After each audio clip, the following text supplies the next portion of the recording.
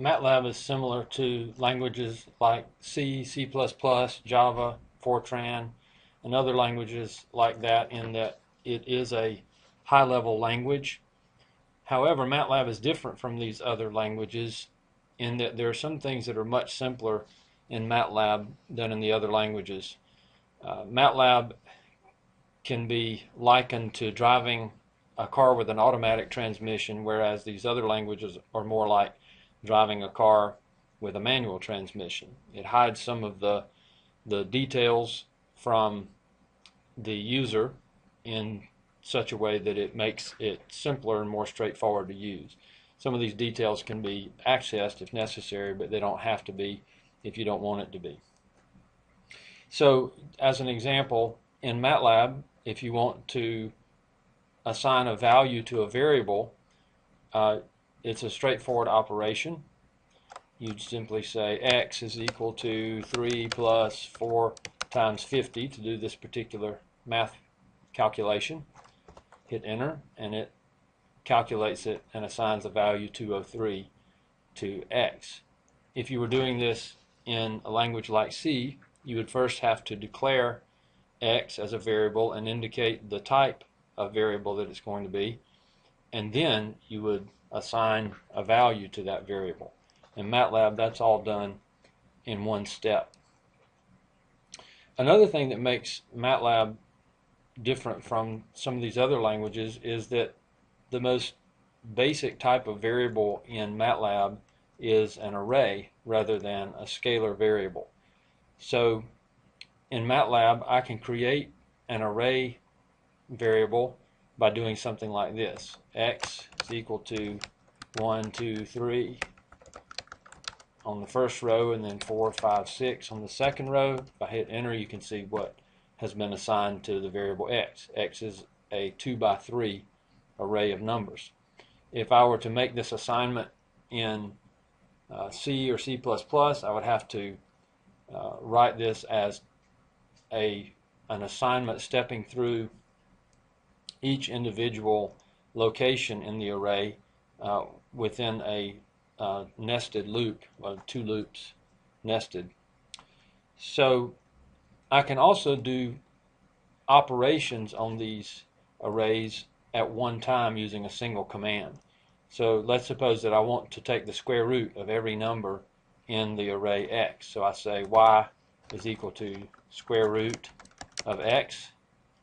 Hit enter. It calculates the square root of each individual element and assigns that to another array variable y. I can do other things like square every value, and it squares every value in x and assigns it to the array variable z. I use dot caret instead of caret because in MATLAB x squared means multiply two matrices together, and you would get an error message because these x is not conformable with itself. If I want to know how big x is, I can type in size of x, and it tells me that it's 2 by 3.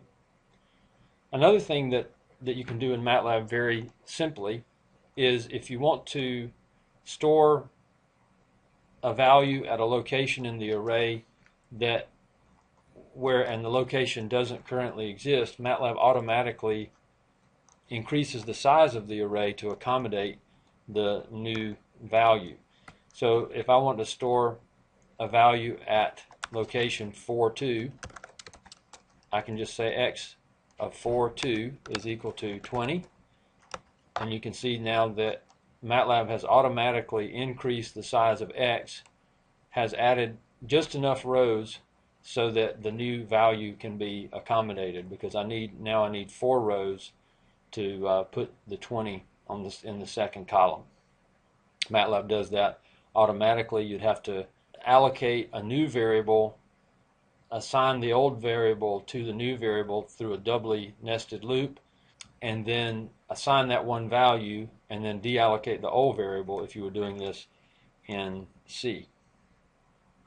Another thing that MATLAB does is it allows you to create a sequence of commands and put them in a script or a script file, If you want to automate a series of steps that you have to perform over and over, you can put those commands in a script and it will run them over and over. A script does not accept input arguments or return output arguments. It simply acts as though you have typed those commands in to the command window. So the variables that it uses are the variables that already exist in the workspace that's shared by the command window, and whatever variables it creates are created in the same workspace that's shared by the command line interface.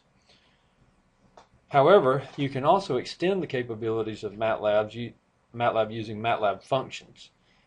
A MATLAB function is similar to a function in other languages. It has input arguments and it has output arguments. Here's an example of a MATLAB function, a simple function that creates a triangular waveform and then returns both the waveform and the time base.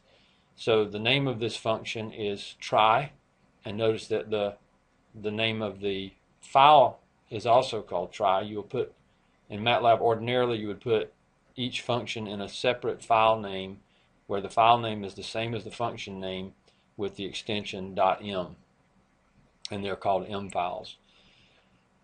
So this function passes in variables t, ts, and l and uses those to compute a time base t, which is one of the output variables, and then from that it computes x, a sequence x or a vector x, and then it returns both of those. So if we want to call this function, call it like this, then if we want to see what it looks like, plot the function.